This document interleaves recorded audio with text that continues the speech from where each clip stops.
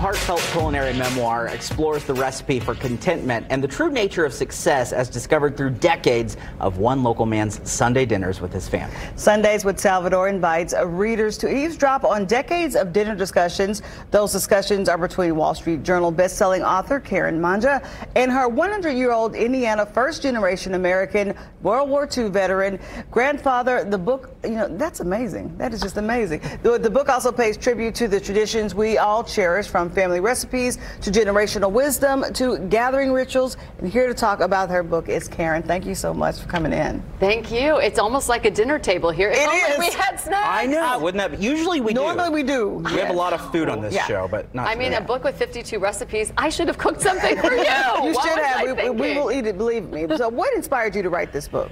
I started thinking about the person I've learned the most from in my life.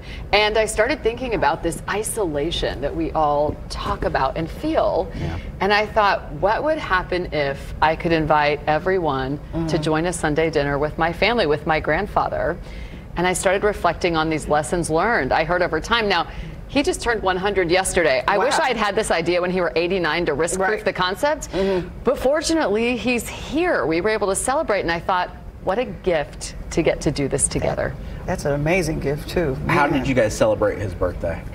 Yes, yesterday we celebrated how he lives. Yeah. A couple of his nephews took him out to breakfast, and then in the evening we had a big old school style family spaghetti and meatballs dinner. Oh, wow. And had a bottle of what he refers to as the good stuff. Friends, that is martini and Rossi. Yeah, there we go. Now we're talking. Yeah. And we did a toast and then a big birthday cake and sang, and he blew out all the candles in one big breath. That's amazing. What does he think about you writing this book?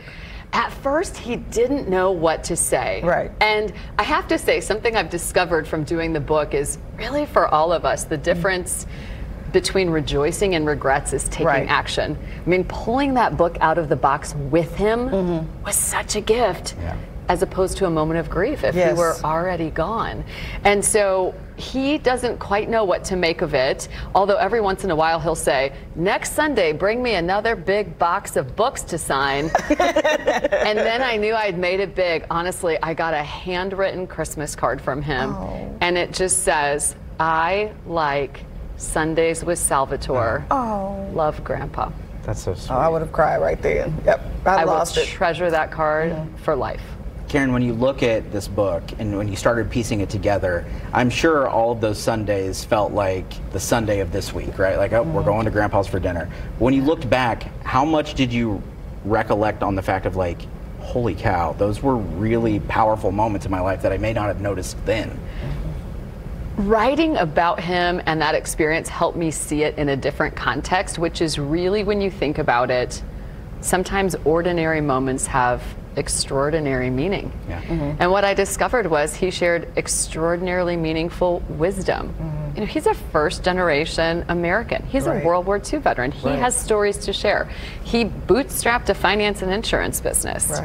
There's so much to learn, and I thought, inside of that ordinary meatloaf or spaghetti and meatballs or one of his stories you've heard 50 times is really a nugget of wisdom. So what can you tell us about the impact you think that this has had on readers, and what do you hope they can take away from the impact? In fact, walking into our conversation today, the producer from your show stopped me to tell me a story about her own grandfather. And so for people, it helps them evoke this sense of traditions and people they miss, and they want to share that.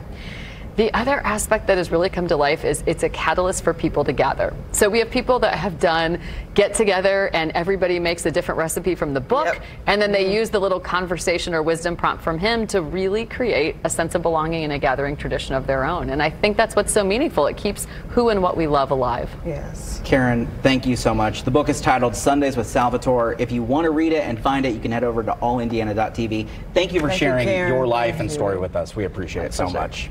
We got more All Indiana coming up.